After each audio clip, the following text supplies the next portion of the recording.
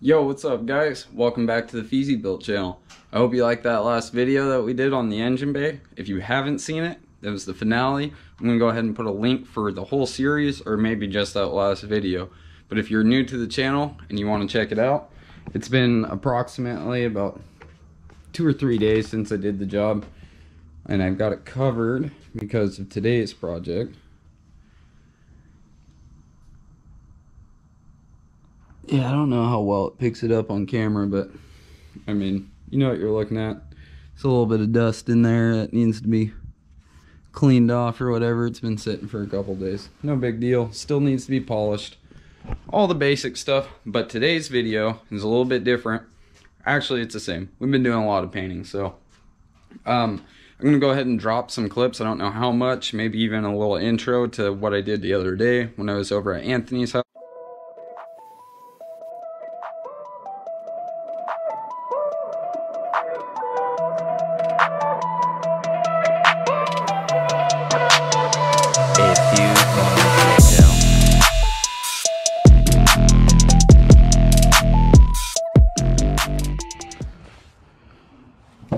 Alright guys, so I didn't really record much yet because I just wanted to kind of get a basis of where I needed to be myself.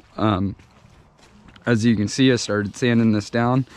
You can see like this kind of the higher, or I should say the lower spot actually, this more white area, right? That's the actual resin in the carbon fiber.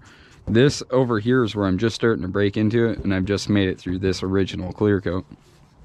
I've spent about 15 minutes doing just this portion, so I would guess it's going to take about 1.5 hours to 2 hours to actually get the hood just knocked down. So I'm going to go ahead and get back to it, but I thought I would kind of point this stuff out to you guys. Once you've made it to this, you know, wider looking area, just know that you're in the resin and you're not far away from the carbon fiber, so be really careful. If you hit the carbon fiber, you're going to mess up the weave, and it's never going to look right. So, you know, I don't really know a whole lot of what I'm talking about here. I'm learning too. I've done this a couple times, but clearly it didn't turn out the best. So hopefully this one turns out right. I'm going to use the knowledge that I have now that I didn't prior to try to make this perfect. So I'm going to put you guys on time lapse and just buzz through this and sand it all down.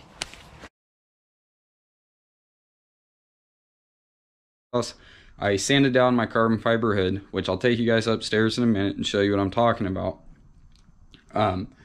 There's a few spots that are like the old resin in it cracked severely all over it, like spider webbed.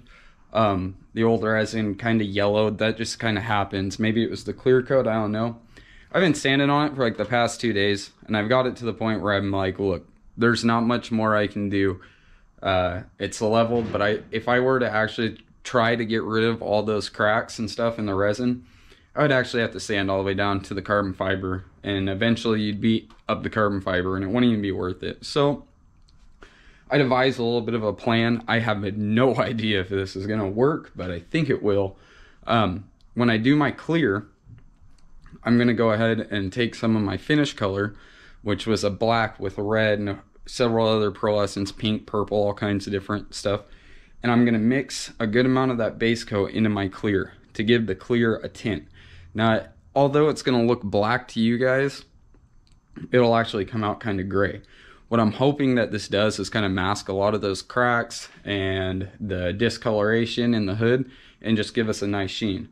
Once again, I have no idea if this is going to work, and if not, who cares, you know? It's an old carbon fiber hood that's been beat up. I plan on running it this season again until I can afford a new one. So who knows, maybe this will work out and we won't need to buy a new one because it'll look so beautiful. But I doubt that'll be the case, but I know it'll look better than before. So I'm going to go ahead and take you guys upstairs. Alright guys, so we're upstairs. Sorry about the poor lighting. It's easy to pick up, honestly, but you can see like the cracks and striations, and the whole hood's like that.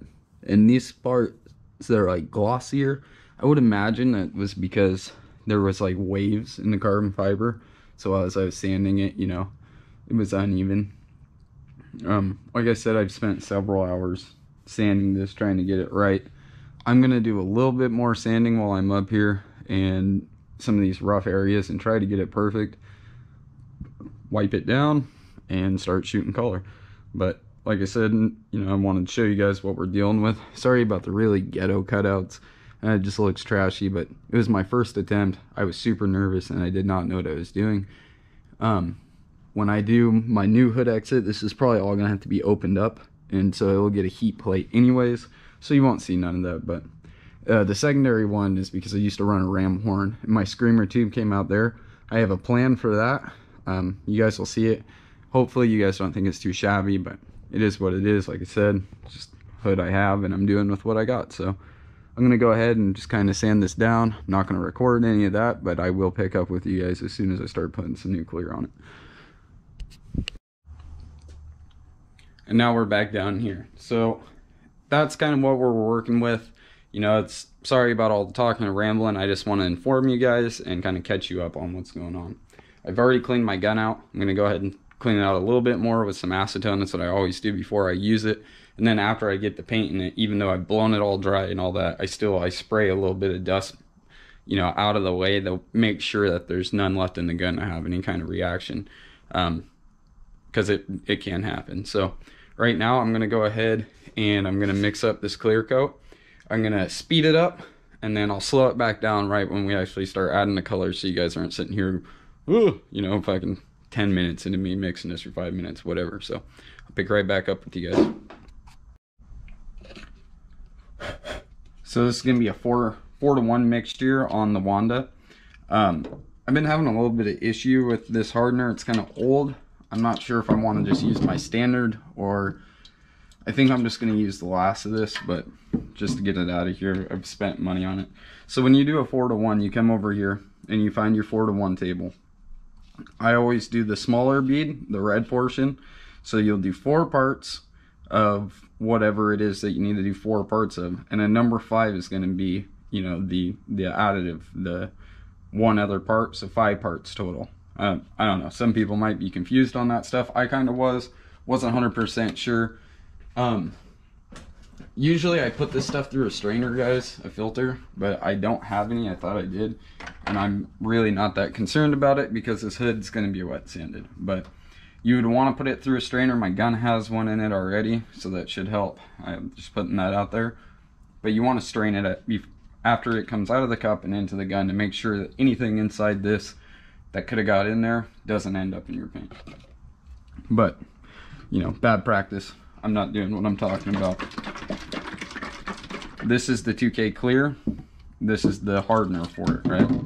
So we're gonna add 4 parts of the 2K clear.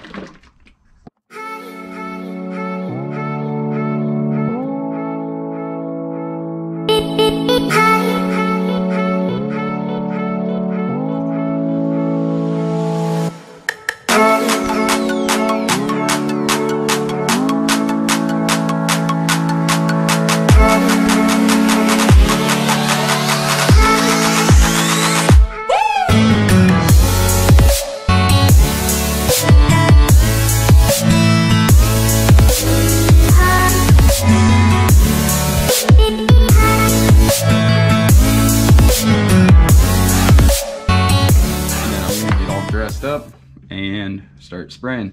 I'm gonna do a quick dry run and make sure everything's good on the hood, and then I'll start spraying. But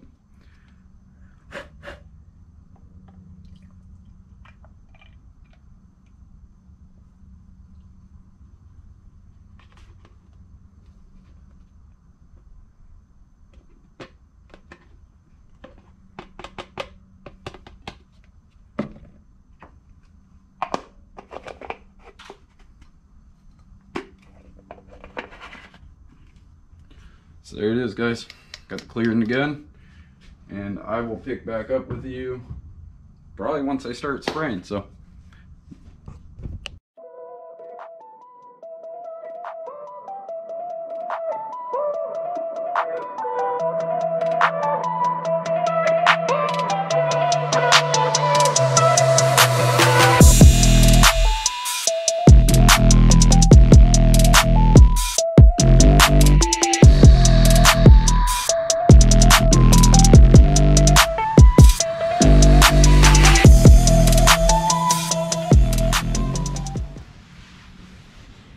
I don't know how well the camera is picking this up, guys, but this came out pretty goddamn good. Better than I would imagine. Oh yeah, you can kind of see it. See how it looks like red? It's got like that same, almost the same color as the engine bay. But as you get closer, you can see it's the carbon fiber, but it's got like that red. It's exactly what we wanted, really. I mean, this is what I was trying to get. I'm pretty happy with the result. I was going to add some clear over the top of this, but I don't think I'm going to. I'm going to leave this for a couple days, maybe come back in and then put some clear, you know, rough it up with like 1200 really quick. I don't know yet. I still got my respirator on, guys. That's why you can hardly hear me. So I'm been breathing through this thing for a little while now. So I'm going to leave this stuff alone because I can see little dust nibs and stuff coming off of me and trying to stick to the paint. The clear coat's already gassed out quite a bit, so I don't think anything's really going to stick in it, and I think it's going to be alright to set up for the night. But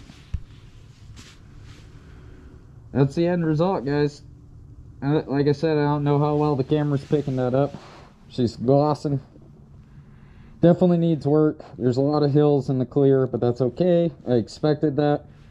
I gotta come through and polish all this stuff anyways. It's just part of the game. Something that a lot of painters won't even tell you about, but to get that beautiful image, you're gonna have to polish. So